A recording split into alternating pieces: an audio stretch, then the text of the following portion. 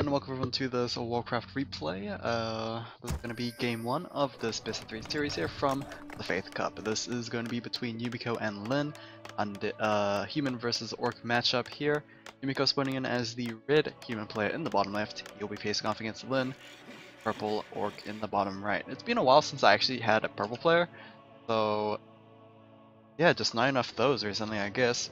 But so like a couple months ago I kind of lost all of my Photoshop files, so I had to do all the layer styles and all that. Thought I pretty much had all the colors down for the layer styles, but I was missing purple for some reason, so yeah, finally we have a purple player.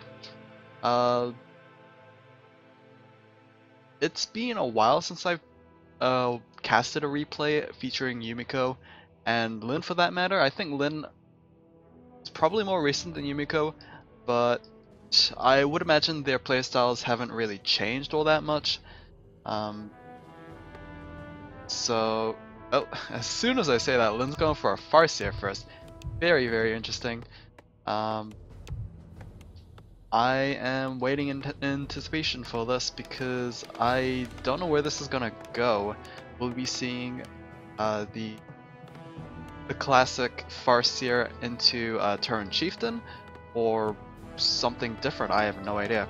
Archmage for Yumiko. It's been actually a long time since I casted a human player as well, so always good to see the Archmage come out, spawning the elementals as usual. Militia creeping at the Rock Golem camp. Always a good sight as a human player to start with these high valued camps, and could potentially get a good drop maybe. Elemental taking the front of the damage there. Yumiko doesn't seem like he's gonna pull out the Elemental to add in DPS. He doesn't look like he really needs it. Robot Magi +6 gets picked up for the Archmage. That is going to be +6 Intelligence, as well as the bonus damage there, as he is the similar attributes. Okay, it's an alright item. The auras are probably the main things you're looking for when you're starting those kind of camps. It seems like the Farseer is going to go for an extremely early harassment route, as he did send out his wolves to go scouting around, and it seems like his first attempt was able to spot Yumiko's spawn location, and here we go. Summons versus summons here. Unfortunately, the elementals are a little too strong compared to those spirit wolves, and they will be forced to run away. Doesn't really help that they have weapon typing and armor typing disadvantage there. A player's forces are under attack. Although I guess so does the elementals.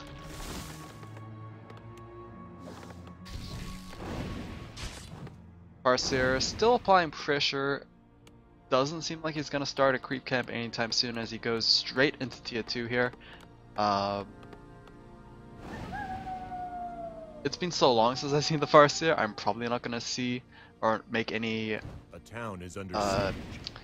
what was it, predictions? I have watched recently Grubby playing Farseer, but that's just on stream, and yeah, he basically just played normal.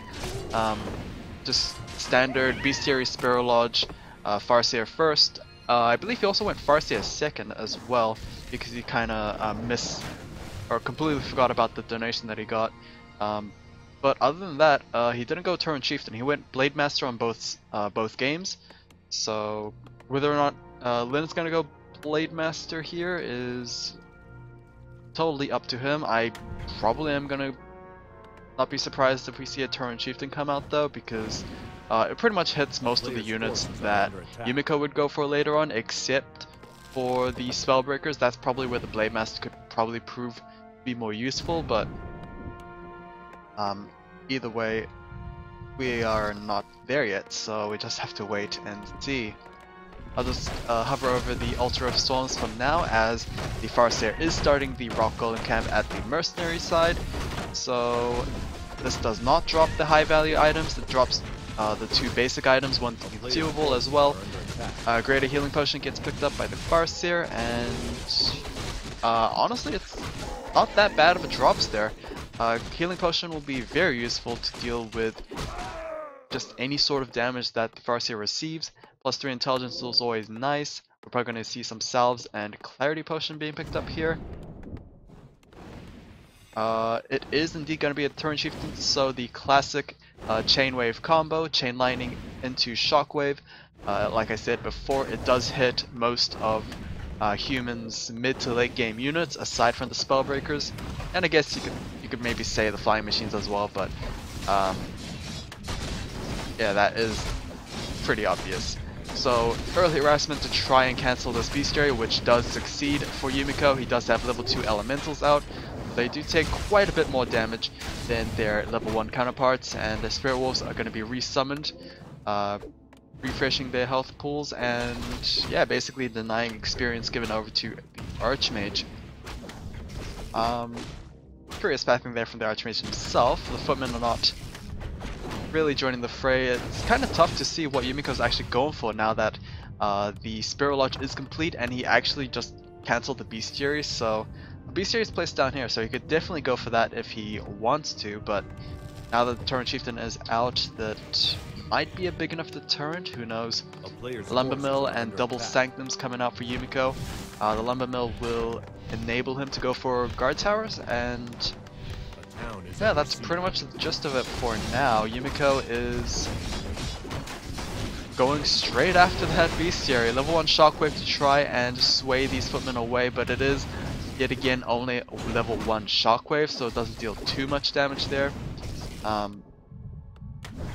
And the Bestiary gets cancelled yet again. Spirit Walkers are starting to mix into the fray, and these will enable the Spirit Link to mitigate, or not mitigate, but spread out the damage among those beefier units there. Shockwave able to pick up an elemental kill, pretty nicely done there, but that is going to be his last bit of mana.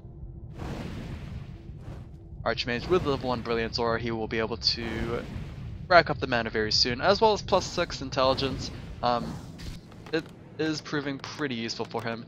So priests are going to start coming out for Yumiko, but especially in an orc matchup, we will be seeing those sorceresses come out as well, mainly due to the slows that they offer.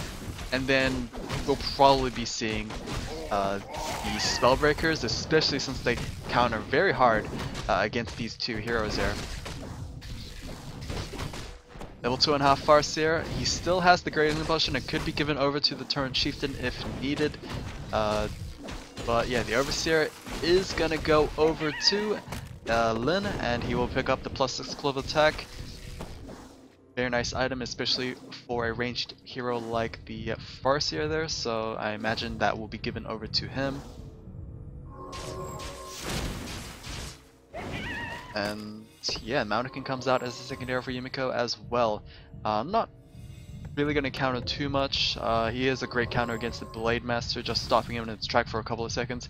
Probably just going to be there to maybe get a catch on the squishier units, particularly the Farseer. We will have to wait and see, as Yumiko is going to start massing up sorceresses. He has the Arcane Vault, so he can start producing those much needed spellbreakers here. Ivory Towers being placed down for Yumiko. He does have Lumber Mill, remember, so he can start upgrading them to guard towers, and peons are going to be brought over. Surprisingly enough, Orc Burrows haven't been placed near here, so they're actually out of range and can't really deal with these towers. Lots of militia coming in for Yumiko. This is going to be, it looks like a pretty much all-in attack from our human player here. Endurance Aura is going to be learned for the Torrent Chieftain. Speed Scroll is going to be used to try to make something out of this. It doesn't really increase attack speed, more like movement speed only. But a nice Shockwave there, getting 2 Footmen in 1. But he is now pretty much out of mana. He needs to use the mana pot. Farseer does not have a Greater Healing Potion. I believe that was used earlier on. 1 tower falls, and the second one is going to be master pit by those peasants there. Chain Lightning picking up a couple of units as well. Disenchant all around, another Shockwave, but it's not going to be enough. This 1 guard tower might be enough to actually end the game. Mountain King gets another kill there, and a Stormbolt to pick off the Spirit Walker. He has level 2, so Bash is a thing. Guard tower, it's not going to do too much against those buildings, but the pressure that they actually generate is enough to lead to more guard towers being built, and this could potentially be game for Yumiko. Yeah, I think the problem was that he wasn't given enough, Lin was not given enough time to level up his heroes enough. At level 1 Shockwave, he tossed so many at them, but like it took until like the 3rd or 4th to actually kill.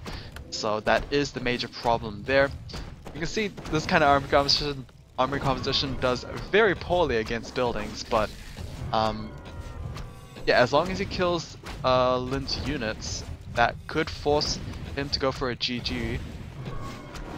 Of course, once these towers start actually completing, that will increase the DPS by a lot. And snare onto the Archmage. It seems like the main target is going to be that hero, but he does have the TP scroll just in case. It will delay the inevitable, as he can just come back later on. Throne Chieftain was trying to go for a path block there, but I guess he was a little too fast for his own good. You see all those sources and priests being ignored, as the Archmage is the main target of Lin. He's kind of tunnel visioning on that one, but now that the guard towers are complete, it's pretty much over for Lin. I think he's just prolonging game, as yeah, he really can't do much about it. TP scroll being used by the Archmage, but even if this Archmage dies, I think the remaining units are enough to actually just finish the game off. Going for the Orc Burrows is a very smart decision from Yumiko.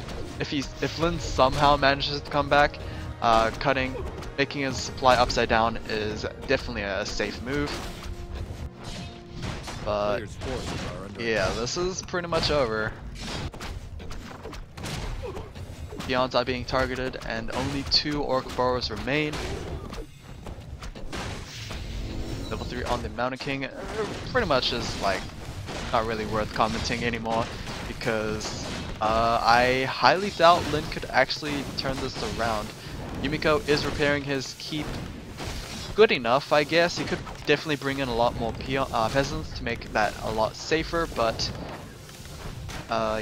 yeah, it's pretty last ditch here from Lin. Our tower's making their way. Oh, the army's actually gonna come back and deal with this somewhat of a band of orcs here, and the Farseer could have been taken down, but that is going to be a GG from Lin. Hopefully you guys enjoyed this rather quick game. Yeah, we'll just go over to game 2 very soon.